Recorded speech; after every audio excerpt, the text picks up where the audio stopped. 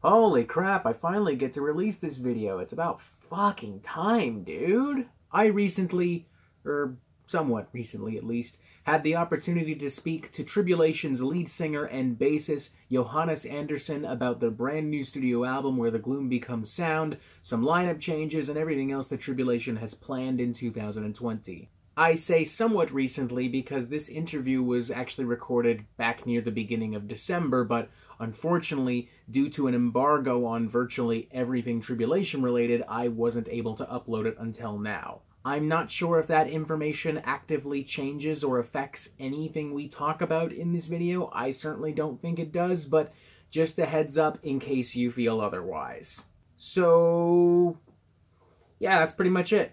Enjoy!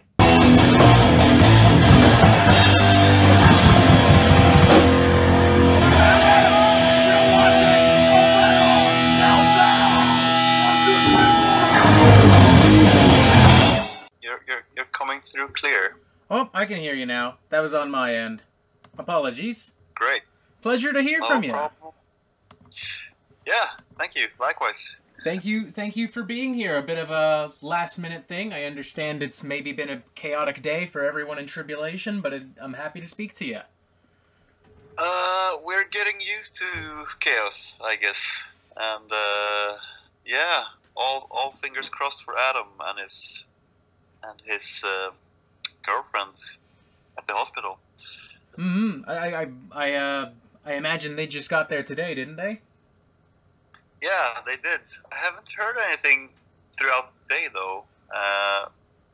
But you never know, I guess. It could be tomorrow as well. We'll see. Yeah, that's I'm not... guessing... yeah, it's I'm not guessing he will send a picture or something when it's out. Yeah, I'm guessing it's not the kind of thing that takes a couple hours. You wait in line at the bank or something. No, it's not.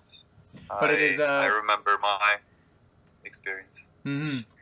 But it is a pleasure to have you here. I've been a fan of Tribulation for a long time. I even remember years ago, and this is a true story, 2013, you guys were on tour with Watain and In Solitude, and it was it was an extremely cold day here in Ontario, and me and my buddy, kind of young, kind of stupid, didn't know what else to do. We just waited outside the venue all day. Oof. Yeah. Can't remember which month it was, but I'm guessing a cold one. Well, it was October for us, but it's Canada, so it's always cold here. Yeah, it's way colder there, I guess, but we have kind of similar, some parts of Canada at least, Sweden. I want to start by addressing the elephant in the room, where Gloom Becomes Sound. This is your last album with Jonathan on guitar. What was the experience like? Did you know that he'd be leaving during the production of the album?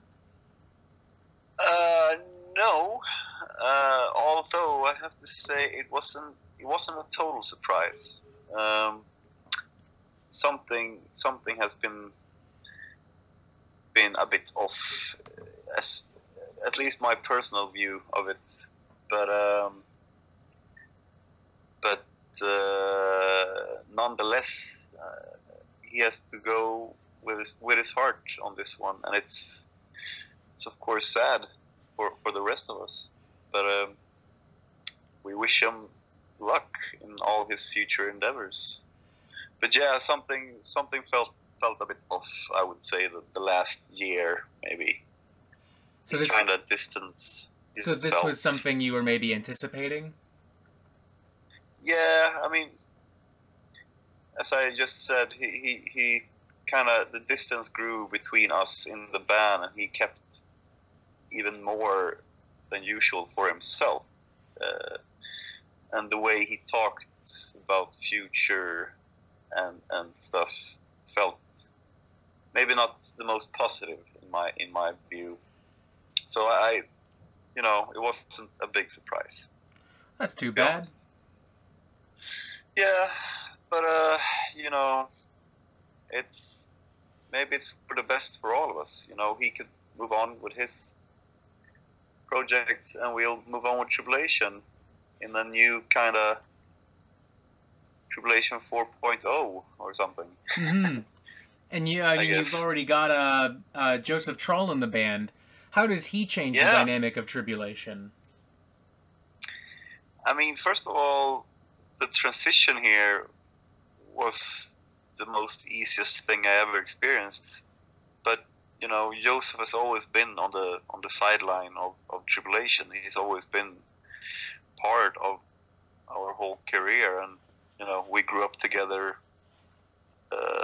and we're all playing music together in different projects than Tribulation. So it felt supernatural. And even Jonathan said when he told us that he's also always been thinking of Joseph as the natural replacement for him.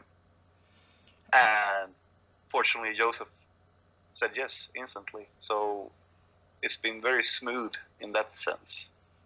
Has Joseph contributed to other Tribulation records? Because I'm truthfully not very familiar with him as a musician. No, I think he wrote a riff on a song from our second album, for example, and probably some lyric he's helped us with. And just now on this latest album, he helped us a bit. He has a studio, and me and Adam went there to try to, you know, finish one of Adam's songs together with Joseph, kinda. So he's always been, you know, somewhat helping in a big or small way.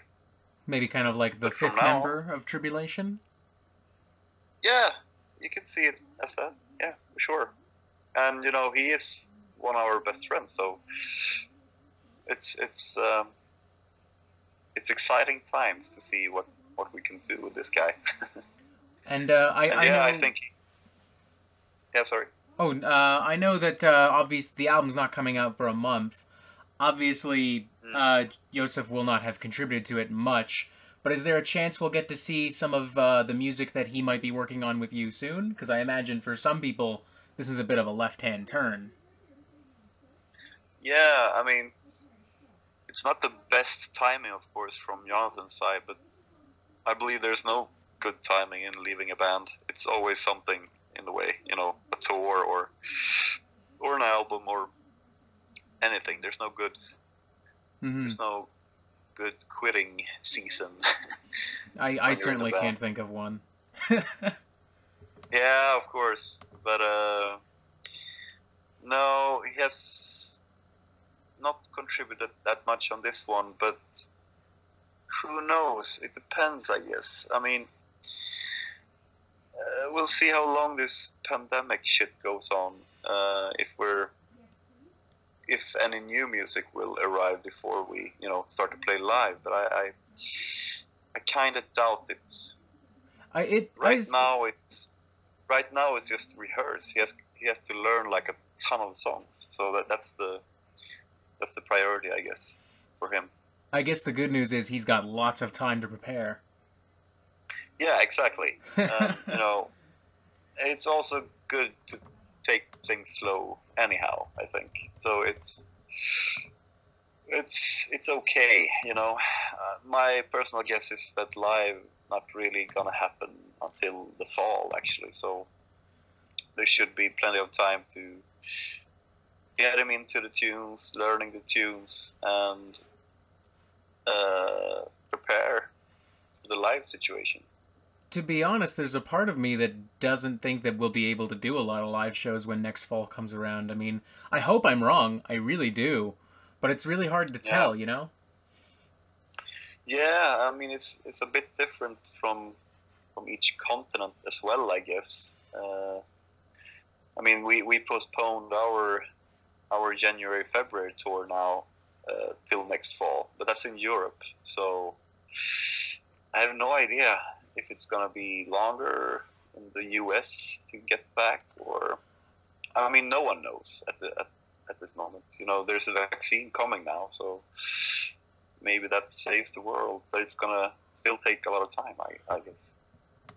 I think it's safe to say that no one's going to be going to the US for a long time. Like, I only live about an hour and a half away from the US border, and I doubt I'll be going there for a long time, just the way they're headed and everything. Yeah, it's not only the pandemic, you know. The last thing kind of Trump did was to raise the visa applications like ×3 or something. Oh, geez, did he So really? yeah, it was like 6 months ago or something. He just, yeah, it's way expensive to go over now to get a visa. Oh. But I mean, if the label and the people wants us, you know, it's gonna solve itself, I guess. Hmm. Maybe this Biden guy will turn it back. That'll be in his first 100 days, making sure Tribulation can tour the states. Yeah, exactly. I'm gonna text him soon. Yeah, at Joe Biden. What's his? Is that his Twitter handle? Just do that. Here's how you can make America great again. Let Tribulation tour. Yeah, exactly. Everyone would like it. How does Where the Gloom Becomes Sound differ from previous studio albums?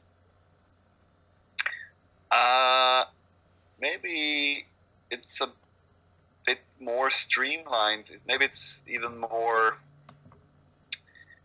don't want to use the word, but mainstream in a way. It feels like every album gets more and more easy listened to. Okay.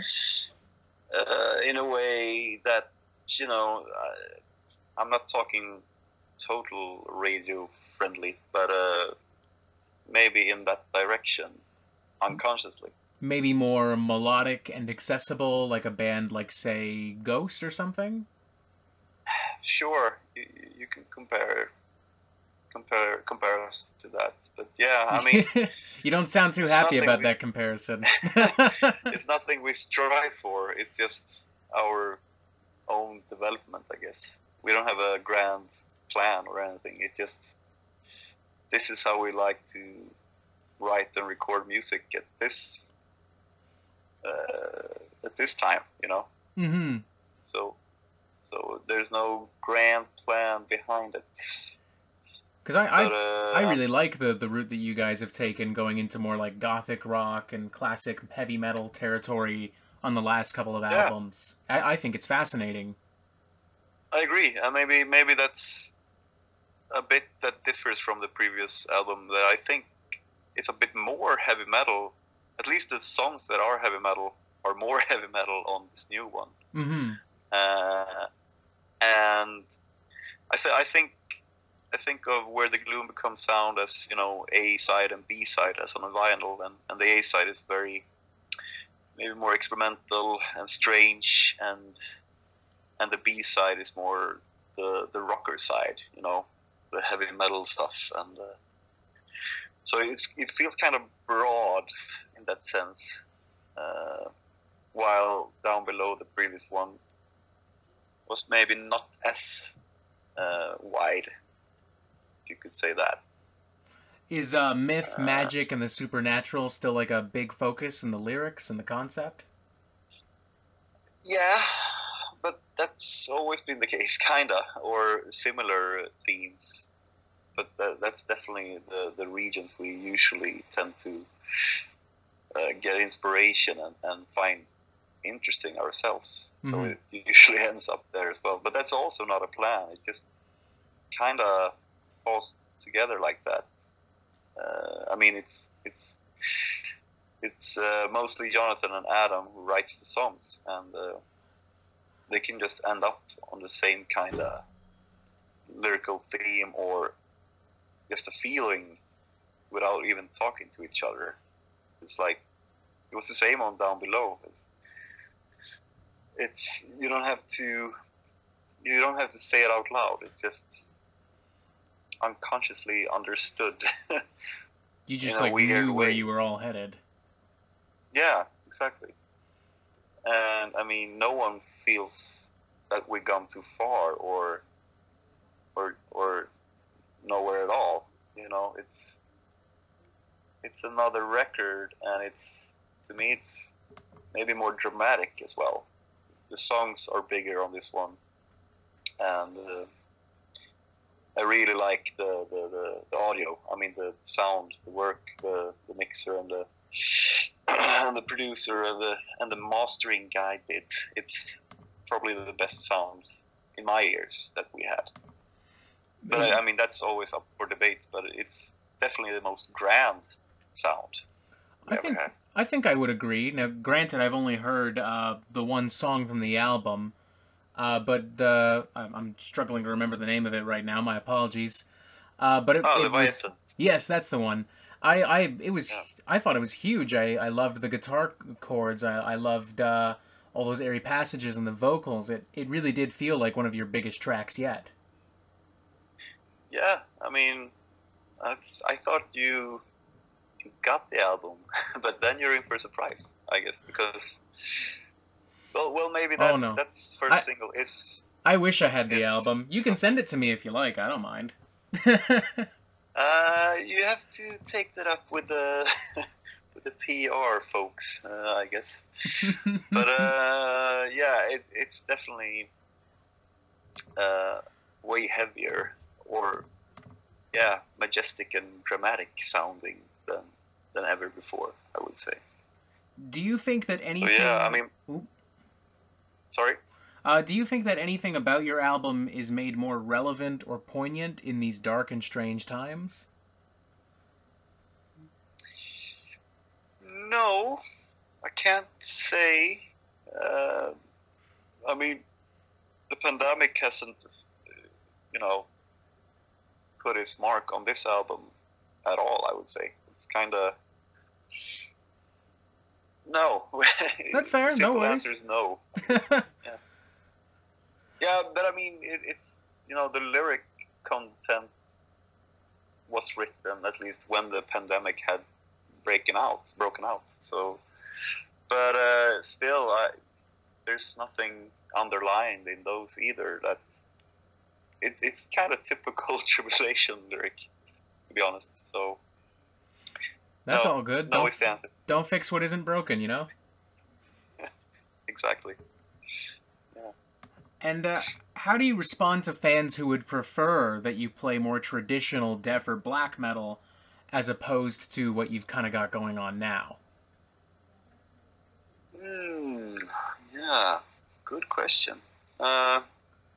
Because in my experience on the Metal Meltdown, anytime I review anything that's even slightly different from the norm, I get a bunch of people coming in going, "That's not true death metal. That's not true black metal. That's poser stuff." Yeah, I was the same when I was 18, but I'm not anymore. And I guess that's the answer. We started off as an extreme death metal band, and we loved the underground, and we came from the underground. But as I got older, we got older, you kind of don't care anymore about what genre we are in, or what genres we're supposed to like. I mean, we listen to all kind of music. But yeah, I totally understand. I was the same when I was younger. You wanted the most extreme, and especially when a band made extreme albums and then turned, it felt a bit like a betrayal, perhaps. But now that I'm older, I see why. Why would you want to be stuck in one genre when you can explore many? Mm-hmm. So I mean, if we were only to do death metal records, we probably would get bored and don't play anymore, Oh, I feel that. I mean, there are really only a couple bands I can think of that get away with making like the same type of album over and over. Yeah, but they have such a strong foundation, usually. If you think like the old timers, like Morbid Angel or Cannibal Corpse, even, their albums, they are extreme death metal. And that's what they should play. They can't change, because they've never shown any changing scenarios in their albums. So no, that would be very, very strange if Cannibal Corpse did something else, you know. It's interesting you bring up Morbid Angel, because the first thing I thought of was Illa Divinum Insanus. Yeah, that's one of a kind, okay? It happens.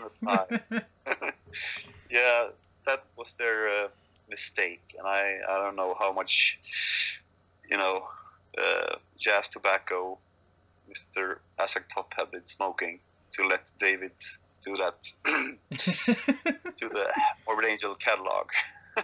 Yeah, that was actually my first Morbid Angel record too, because I was still in high school, and I wasn't really familiar with a lot of. Start. Yeah, I know. I wasn't really familiar with a lot of like death and extreme metal. I kind of knew about industrial because I had listened to Marilyn Manson, so I expected something along that line. And even from that angle, I was just like, "This is a weird album. I don't get it." Yeah, no, it was definitely one-off and fuck off, I guess. But I think they've recovered fine since then. I mean, Morbid Angel, they did the Heretics album, was it? And I can't remember the name. I can't remember the one after. I'm gonna look this up. I'm curious. I remember. I mean, Heretic is a good one, but that's with Steve Tucker. The others. Oh, that would have been before. Okay, we're thinking of Kingdoms Disdained, 2017. Ooh, I haven't even heard that. I'm ashamed to say I don't keep up with every new release, even though it's a band that I followed all my life. But at some point, you know, you kind of lose them. But we still have like 10 other albums that still is good, you know. Oh yeah, I mean my whole opinion is, you know what, screw Illa Divinum Insanus. They still made Altars of Madness and Blessed Are the Sick and Domination, and even the Steve Tucker stuff is really good, very underrated. Yeah. So who am I to argue? It. I mean, my Formulas Fatal to the Flesh is probably my second favorite in the Morbid Angel catalog. Mm-hmm. But yeah. And even David, the singer, he went off and did that Ultimus project with the guitarist from Mayhem and the drummer from Cryptopsy. So as far as I'm concerned, he redeemed himself there too, because that was a fantastic record. Yeah. I mean, it's okay. You know, they're compensating, I guess. Gotta make up for lost time. Exactly. So I guess, long story short, we can't expect Tribulation to make an industrial metal record? I mean, probably not. But we're not closing any doors at all. I mean, the first song of the album that you haven't heard, but it is kind of industrial vibe. Okay. In it, I would say, but you have to decide yourself. But we wouldn't go totally industrial. No, I don't think so. That would be going over the edge and become something else than Tribulation. So that would probably not happen. I got one more question for you, and then I gotta get going. What continues to inspire Tribulation as a band, musically, spiritually, emotionally? Well, I guess as always, the never-ending tap of horror and mythical beings that seem to never, you know, you find new shit every year that you get interested in, and it's also a part of getting older, I guess. You get more interested in history, but yeah, the horror element is definitely probably always gonna stay. So that's always an inspiration. Could be still the same movies as when we recorded the first album that inspired us. So, but yeah, I mean, talking about movies, the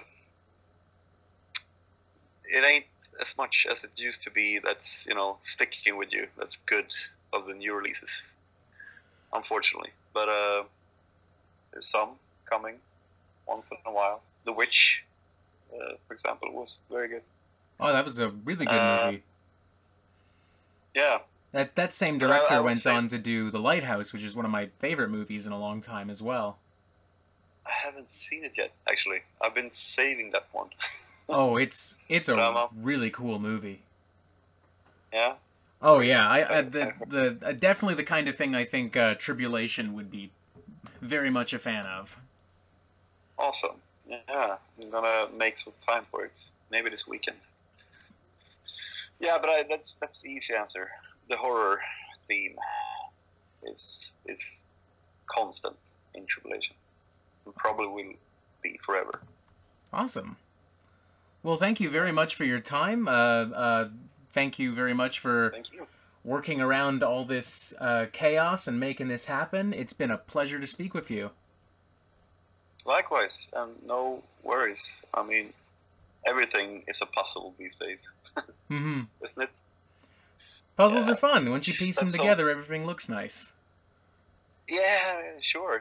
But it was a bit easier when we didn't have a pandemic to cope with. It's so fucking hard to plan anything. Just taking pictures or making a music video is a nightmare logistically. Oh, I can't imagine the struggles of putting together a music video in these times. Yeah, it's hard. I've just done one and I'm working on the second, so wish me luck. You absolutely. I wish you great luck. The Metal Meltdown wishes you luck. I don't know how much that'll help you, because I'm nobody, but who knows? No. The words will help. Well, thanks once again. You have yourself a fantastic day. I look forward to hearing the new album. Thank you. Have a good night and day. Ladies and gentlemen, that was Johannes Andersson from Tribulation. Their new... Ladies and gentlemen, that was Johannes Andersson from Tribulation. If you liked what you heard, make sure you like, comment, and subscribe. And as always, you have yourself a fantastic fucking day.